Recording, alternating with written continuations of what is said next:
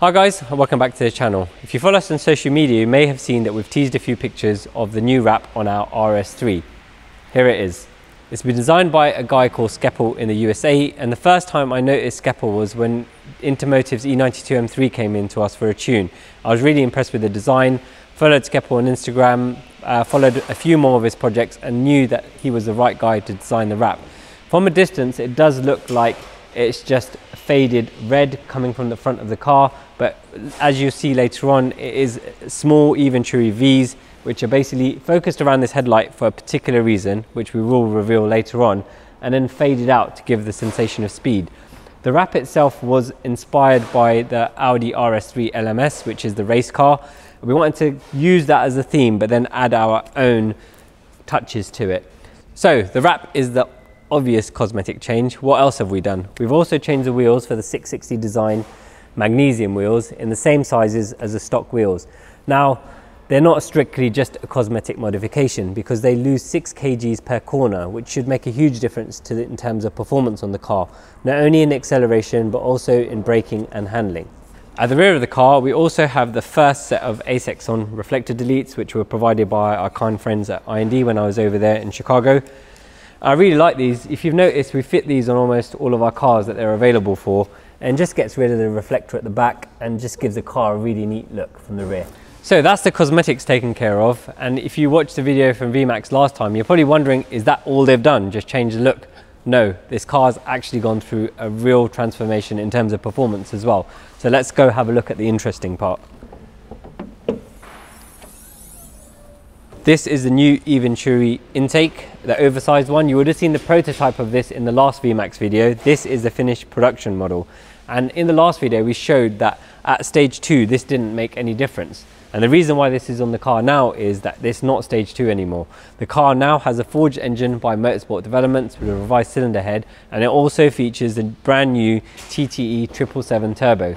So this car has transformed not only in terms of its looks, but also its performance. And we're going to find out what it does at VMAX when we go later this week.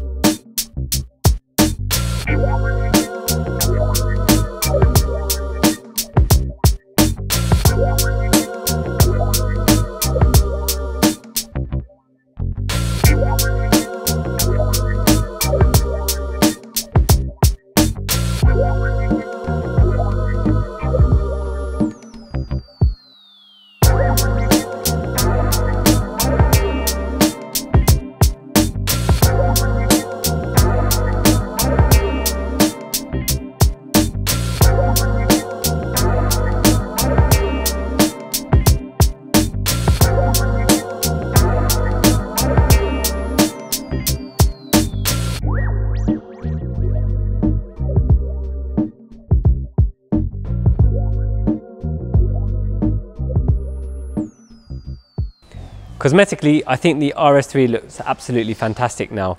Let us know what you think of the wrap in the comments section. What I'm really looking forward to with the new performance modifications is to see how much difference this actually makes on the road and on the track. The car is going to VMAX this weekend, so keep an eye on social media to see how we're getting on. We did a 184 last time, so it'll be interesting to see how much faster we can go. I think the car is going to be limited by gearing, but we will find out. The other thing that I'm really interested to find out is how fast this car is on the drag strip. Now everyone knows this platform, drag strip is where it's at, so we are going to Santa Pod later this month to see what we can put down on the quarter mile.